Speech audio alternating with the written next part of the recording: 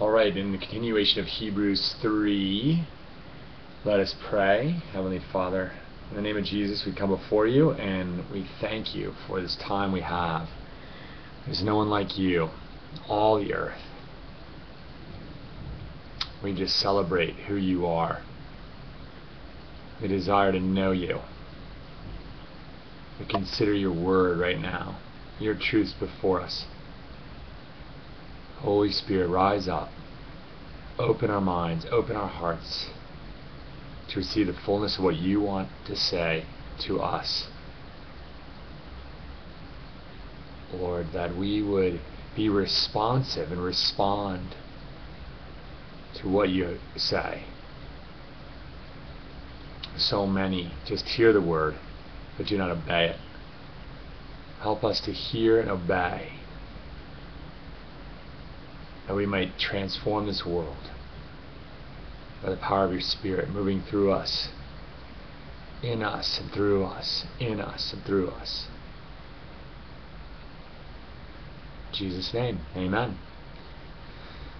So before I get into Hebrews chapter 3, I want to just encourage you. I've been praying, and I first of all thank you for you who are critiquing these sermons. I really appreciate it. And I believe, no one really said this, but I believe it blesses you as well as you really ponder what you got out of the sermon. It's almost like I used to do this where after a sermon I'd give, I would have a moment, like 5 minutes, where I'd allow the congregation to ponder and to really digest what specifically God was saying to them, so that they would actually put into action that which they heard. That wouldn't just be like, oh, that was a good sermon, that made a lot of sense and made me feel good, or that convicted me, and then on with their lives. But it really is, what I say, what people say as they preach or teach, even our call as Christians, whatever we say, it should be the very words of God. And so it's supposed to do something in your heart. It's supposed to build you up and encourage you, spur you on to more good works. It's supposed to enlighten you to more of who God is. The words are not supposed to come back void, and they don't. But when we're responsive, when we're listening as if we're listening to God, there's a profound difference that takes place in our hearts. So one of the critiques recently I heard was, that the sermons are too long, and that people are not going to want to listen to that length of a sermon. And I can understand that. Like, in this world today, we can go on YouTube, we can go on, get podcasts, and we can listen to things for 15, 20 minutes, sermons that are that length. But my goal is to not preach to you something that is flippantly done, first of all, and I believe as there's more time that's used, there's more of an expression of that truth that hopefully will pierce your heart. Now, it's somewhat irrelevant. Timing is somewhat irrelevant in this sense. When I'm speaking, when anybody's speaking to you, as we're listening, we're called to be listening in the Spirit. So as Christians, the Holy Spirit is in us. He is dwelling in us. We have the mind of Christ. We have the heart of God. We have the heart of Christ. He's the very God that raised Jesus from the dead is indwelling in us. And so as we're listening to people speak, the Spirit in us is to confirm or to deny that which is being said. So if we're listening to somebody and they're saying, like the other night I was in a Bible study, and there were a lot of younger Christians in there, and we started to talk about the excitement of Jesus' return, and what did that do when we read scriptures that talk about Jesus coming again. How does that make us feel? And we got into eternal damnation or eternal hell compared to eternal heaven, and one of the persons in this study was like, well, when you die, if you don't know Jesus, you kind of just go into la la land. You're done. You don't have any more perception. And it's like, wait a second, where do you get that? And then somebody else confirmed that, and I'm like, wait a second. Like, this is not truth. This is not what Jesus preached at all. It is very clear in Scripture that Jesus saved us from something eternal, eternal separation from God. So, it was vital that in that moment I was listening to the Spirit, as I was listening to them, and I'm saying, this is not right. And actually, some others in the study, thankfully, stepped up, and there was scripture that was quoted, and these people kind of, I wouldn't say back down. That wasn't the point of it. But they really were taught wrong things in the past. It wasn't like they read the Bible and saw it and felt like, this is clearly says that there's just eternal heaven, and those who don't have eternal glory in heaven with Jesus, they just, nothing happens to them. But it was obviously somebody who said something to them. In fact, one of the people there said that their pastor at their church, kind of taught that. And I don't know this pastor very well, but I doubt highly that he's teaching that. But something that he said made him believe that was true.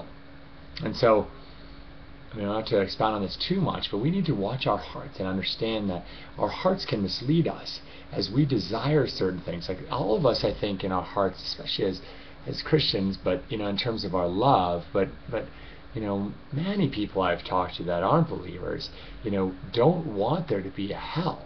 Like they just, no one really wants to believe that there are people that are going to spend eternity in hell. And especially, maybe we'll say, well, Hitler, yeah, and child molesters, yeah, and there's a category of the wicked that we could even comprehend. Like, okay, they're going, that wouldn't be a bad thing that they were there because of the torture that they created in others. But these other people, like people that are just going through life and, they deny Christ, like, really? They're going to be sent to eternal damnation, like the hellfires that are talked about in scriptures where they're separated from God for eternity?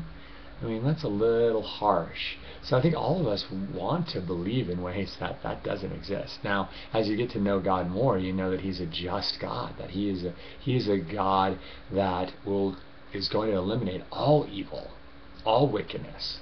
And so He, being pure, has to eliminate that there's a wrath of God that is waiting for the final judgment, where all of that wickedness will be destroyed, and it will be, and those who don't have that relationship with Jesus will be cast away for eternal separation. And it's not God who casts them, it's them who disbelieve and who do not embrace, who in their pride say, you know what, that's not the way it is. It's not, through Jesus that we know the Father. It's just by our good works, or it's in some other way that we somehow make it into heaven, when the reality is that Jesus has made it very clear.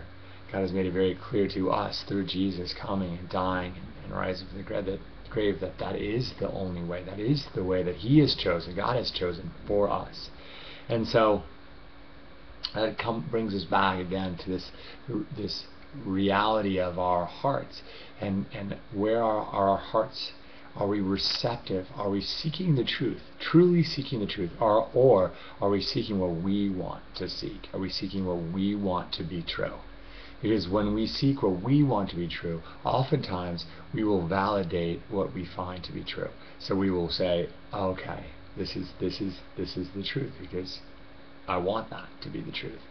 Whereas we're not objectively saying, okay, what I'm really seeking, what the truth is, and whatever it is, I have to embrace it.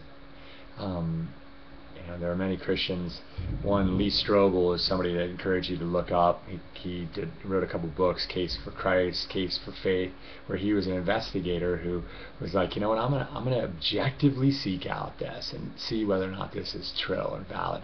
And he wasn't a believer at the time. He was actually excited to find the truth out, because he believed so strongly that the truth was going to make him millions as he disproved Christianity. But the more he investigated, the more he researched, the more he interviewed, the more he actually opened his heart to that truth, the more God revealed the truth to him, to a point where he couldn't deny that Jesus was who He said He was. And so bringing this back to the original point of how you listen to sermons, like what when you're listening to somebody speak, or not even sermons, but just when you're listening to a believer speak, be receptive to how the Spirit of God is moving in you. You don't need to listen to this whole sermon to get out something that God wants to very much encourage you in, or convict you in, or exhort you in, or make you aware of.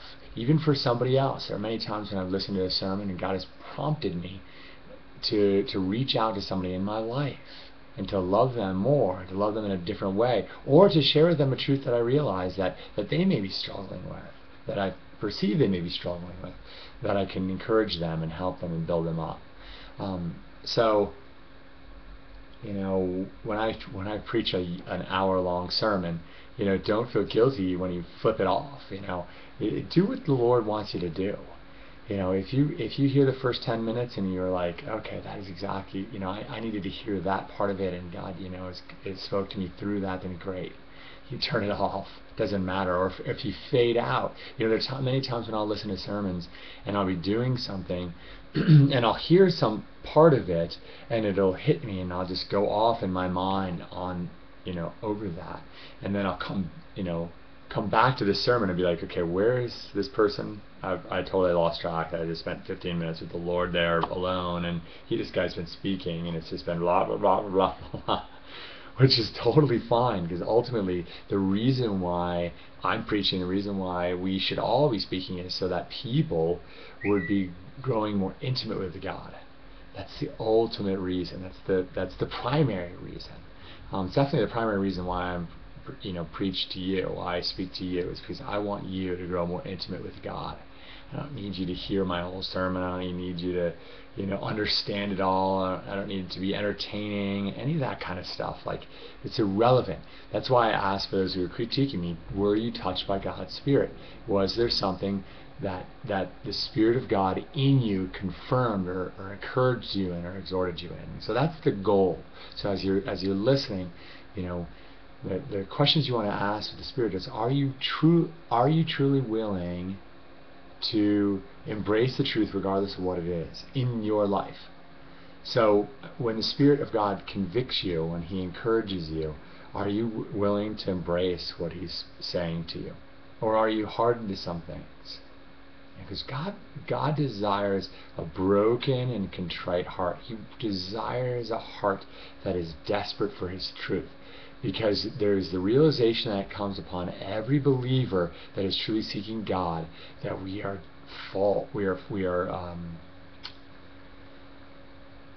weak, we are troubled, we bring our past into our present in a negative way, we are imperfect, we think imperfectly, we have wants and desires that lead us astray.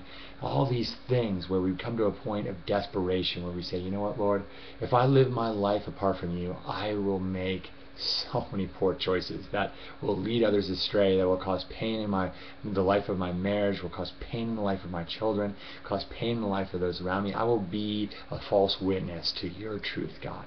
And so I'm just desperate to know you. I'm desperate to do what you want me to do. And so, Lord, I will do whatever you want me to do. That's where God just rejoices and says, yes, okay, you're ready. I want to use you in powerful ways.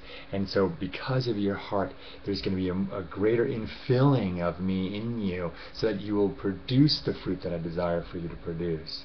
Because you truly are being a servant of the Most High God. You truly are going to be obedient to what He wants you to do in your life. So going into Hebrews now. Hebrews, and please don't hesitate to ever ask questions or comments or say, I don't believe that, or I don't think that's in Scripture, or what do you mean by something? I really thrive in that. It is my passion to disciple and to encourage and to mentor and to point you in the right direction in regards to getting those answers. It's vital that we do that. If something sparks in you and you don't know and you don't have the fullness of that concept in your life, reach out to brothers and sisters around you in the faith, but definitely know that I'm available for that, for sure. Hebrews 3. We did verse 1 basically last time we talked. Therefore, holy brethren, partakers of a heavenly calling. We got that point where, and this is kind of funny, because the next word is consider Jesus. The next word is consider Jesus, the apostle and high priest of our confession. And that's as far as we're going to go. And last week I talked about this, and therefore, considering all that we've talked about so far in Hebrews 1 and 2, therefore, considering all that, holy brother, and all that was about Jesus. Holy brother, we talked about your holiness, that you're holy in Christ. Hallelujah. It is not that you are holy in yourself or by your actions. It is only about what Jesus has done for you. He covers you with his holiness. God sees Jesus when he sees you. Partakers of a heavenly calling, this mentality that we're in fellowship together, partaking together in this high calling of bringing people into the kingdom of God that has come to earth, but it will be forevermore. And then the author goes on to say, consider Jesus. So I thought it was pretty funny as I meditated on this, where the author's like, okay, considering all that was just been spoken, holy brothers, partakers in the heavenly calling, consider Jesus again. Consider Jesus. It is so true. Like in our lives, our call is to constantly be considering Jesus. And the word considering is this. Considering is to perceive or discern distinctly or clearly, to understand, consider, observe, to perceive, to observe. It is the mental correlative of sensational perception. This mentality of like when we perceive in in our touch or in our body, even our emotions, but it's this mental experience of something, in this case of Jesus, the conscious action of the mind to understand, to apprehend, to learn, to know, referring to the object of knowledge rather than the fact of knowing. So it's not just this mentality of okay, I know about Jesus. I know that he was a good man, and that he did this and that, and he acted this way or that way. But it's this actual assent or a deeper understanding and knowledge of who Jesus is.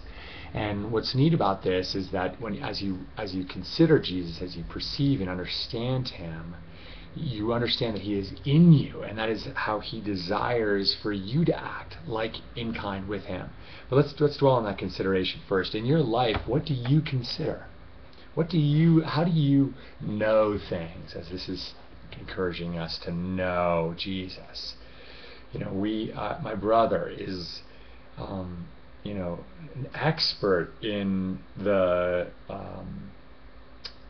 many things, but now I'm lost at the train of thought. He's an expert in home building for sure, but I didn't want to go there. It's in the market. Sorry.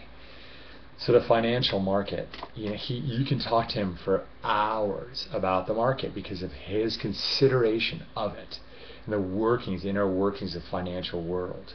And he'll give you, as you're talking to him, you'll be like, well, what about this? In my limited mental scope, I'll say, well, yeah, but what about this? And he'll, just go on for the next 15 minutes, getting deeper into the details of why that's the case and how that's the case and the history of what led up to this, and then the potential futures of the repercussions of, the potential futures or repercussions of what's going on, and, he spent hours considering it because it's a passion of his, because he loves the market. The market can bring him financial, blessing, but it's much more than that for him. That he really loves to think about that and how the market works. You could say that about wine. You could say that whatever hobby that you have, but it's more than a hobby. That you've probably known people that have considered different things in their life and dwelled on them to understand them more fully. For me, I've considered like the physical realm a lot in terms of like working out and muscle development and health and nutrition, and what makes the body tick, and how, when are we supposed to drink water, how are we supposed to drink water, and protein, and how much bread or if any should we have, etc. what in your life do you consider like this, that wow?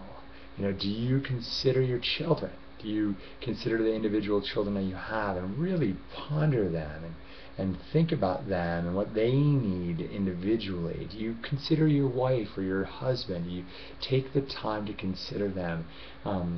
The scripture obviously is pointing towards considering Jesus, but there are things that we consider that we need to consider more of in our lives, and for sure one of those is Jesus, and I want to get to that in a moment. But I feel like the Lord wants to encourage you to think about what those things are that you think about.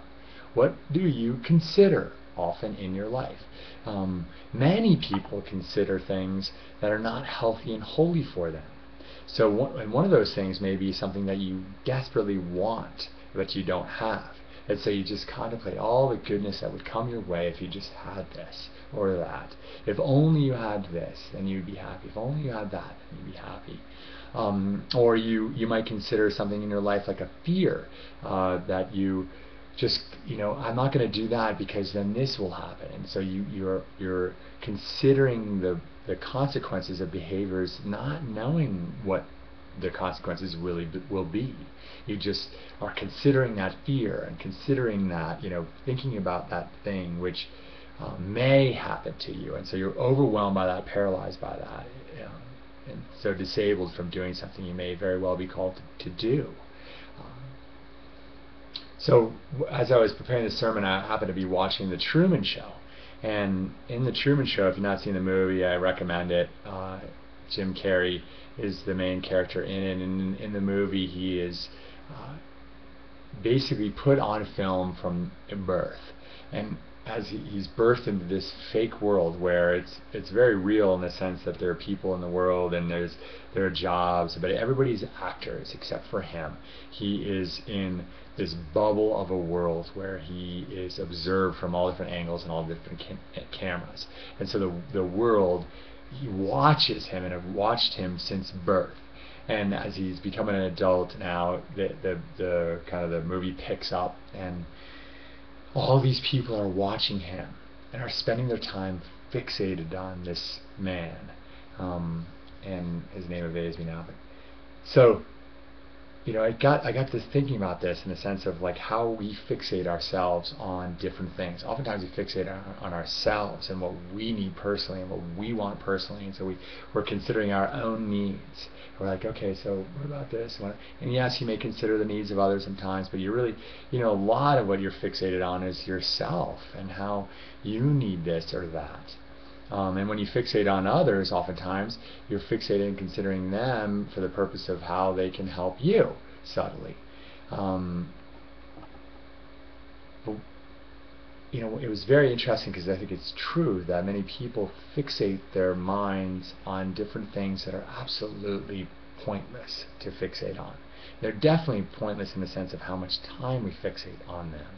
Because if we're considering eternity, if we're considering the eternal gift that God has given us, it puts in perspective what we're spending our minds and our time thinking about, considering, and the power that those things that we're considering have in our lives.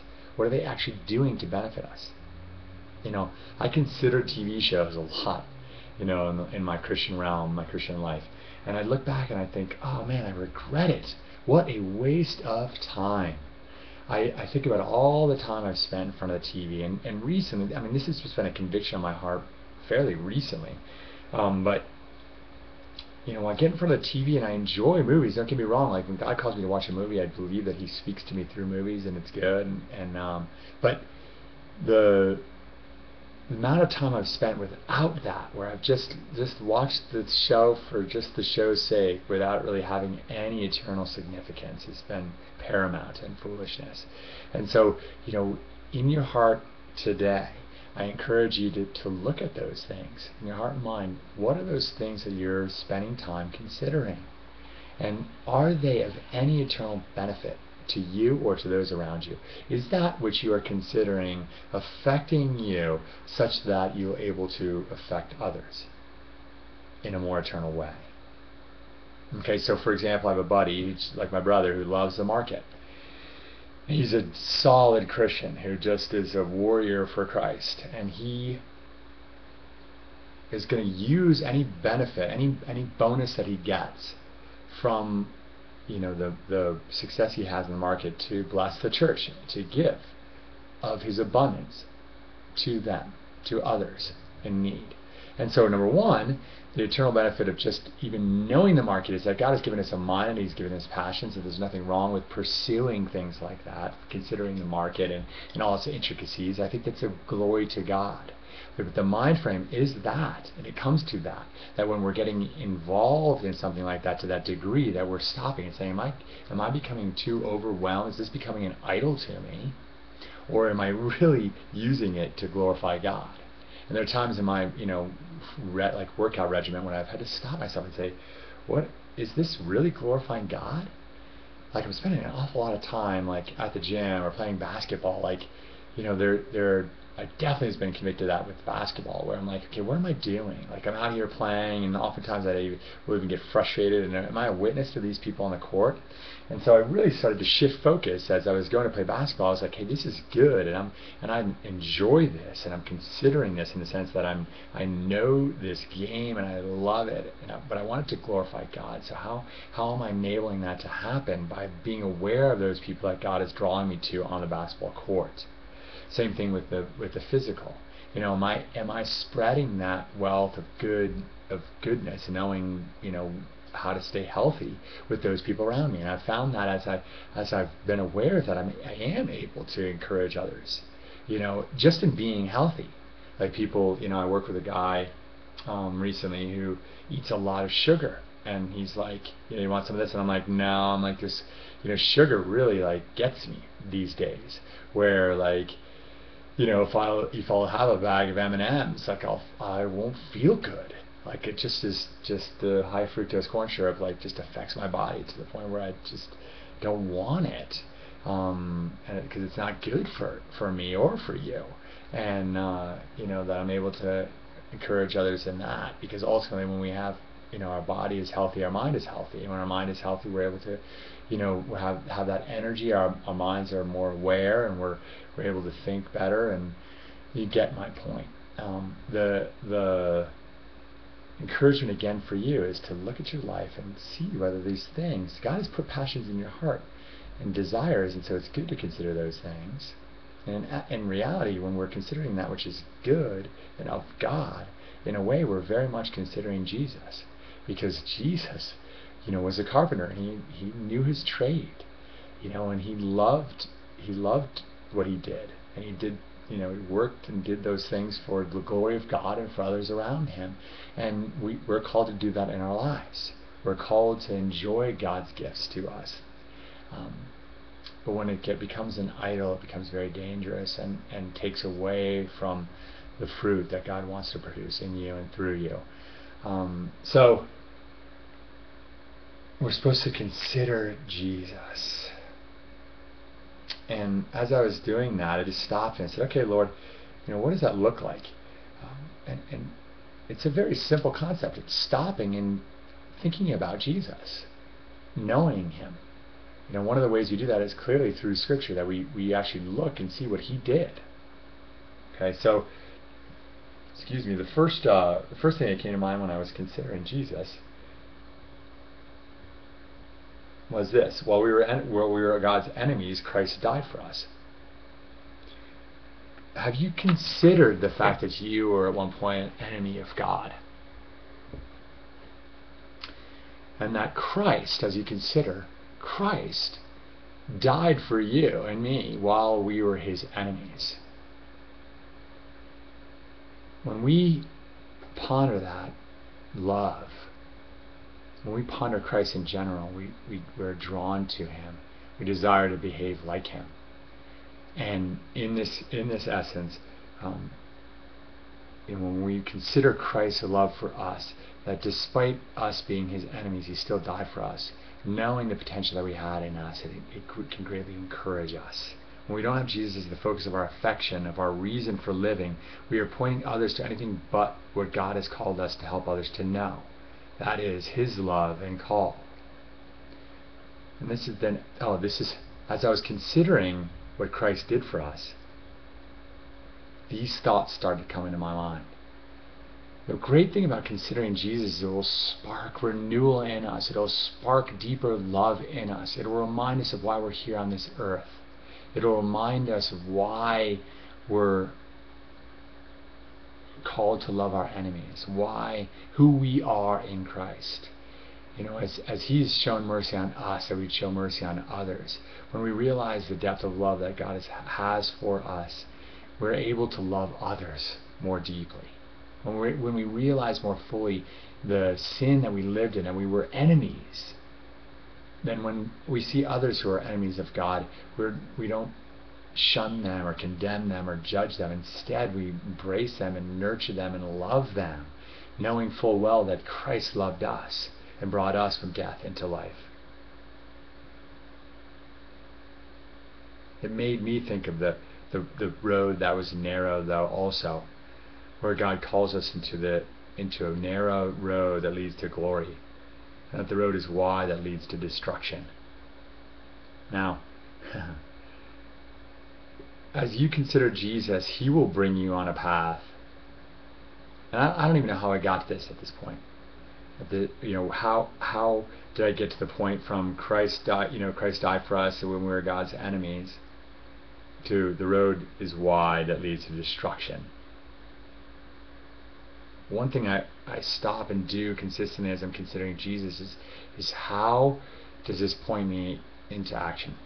And for me, as I was considering Jesus' mercy on my life and His grace to me when I was still His enemy, it spurred me on to love others and to share the good news of Christ with others around me. That I would be more adamant. That Jesus was totally and completely content in the heavenly realm. There's nothing that we can give Him. But in His love, He considered us and our predicament, that we were destined for eternal separation from Him when we died.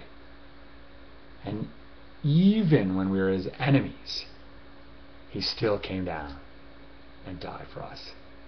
And how much we're called to do that. How are we considering the needs of others around us and loving them and blessing them with the sole mind frame that we want to bring them into eternal relationship with God? I also consider what I'm doing in light of some of you out there. Like, some of you may not know Jesus very well, and that's okay. God wants to develop our relationship with Him, and it is in His time. I think about the story. I just recently heard a sermon, and I thought this was really good. That we often want to jump to a different place in our faith walk. We want to be like, oh, I just want to be there. I want to be more intimate with God, and you're not yet. Or you want more of God, and you're experiencing now. And as you consider Jesus' wisdom, though, and who He is and His discipleship of us, you can wait. You start to realize that God is good, and it's good to seek Him with all your heart, mind, and soul, and strength. All that you are seeking Him. But then in that, you can be content in where you're at. So as I was considering Jesus and His love for me, and this is kind of the train of thought that He brought me in, where He's like, we as immature believers, we will oftentimes put ourselves down and say, I'm not where I'm supposed to be. And that's a lie. You're exactly where you're supposed to be. You don't need to be anywhere that you're not supposed to be. You just need to sit and rest and be with the Lord and allow Him to take over your heart. And stop belittling the maturity that you do have in Him. The disciples walked with Jesus for 3 years. When He died and rose from the dead, He went out to the fishermen, to Peter, and said, throw down your nets. He called them little children. Despite their walk with Him for years, He still was calling them little children. It's okay to walk in humility in that, understanding that God is so much greater than who we are. It is a place of reliance and trust. It's a place of saying, okay, I may be even mature in the faith. I may have walked with the Lord for a decade or more, but to still understand that there's so much that you can learn, that you still need to be obedient like a child, still need to be as unquestioning as a child whose father says, hey, don't go out into that road because you're going to get killed if you do. So I'm going to wrap this up because I believe God wants me to. I cry out daily for more of who the Lord is, and my encouragement to you is to do that. To cry out for more of an epiphany of who Jesus is. For He is the one who will give you the revelation. But it is clear in the Scripture as you read through the Bible who Jesus is. And so consider Him. Take the time to consider Christ and what He's done and who He is. Ponder who He is as an apostle and as a high priest. Apostle means messenger. That He came from the Father as a messenger to us to reveal the way into eternal salvation. He is the high priest who on our behalf goes to the Father and says, the sacrifice has been made. They believe upon it. Set them free. And so, as you go forth in your ministry, as you go forth in your life, take the time this week, daily, I would encourage you daily, to stop and say, Jesus, and consider who He is. Just consider one facet of Him that you know about Him. It may be His gentleness. It may be His strength. It may be His wisdom. It may be His power. Excuse me. Maybe His healing power. Maybe His transforming power. Maybe His purity. And then as you consider Him, realize that He is in you. And He desires to be a representation. He desires you to be a representation of Him as you walk forth. And so as you consider a trait of His, ask God to fill you in that manner that you would walk as Jesus did.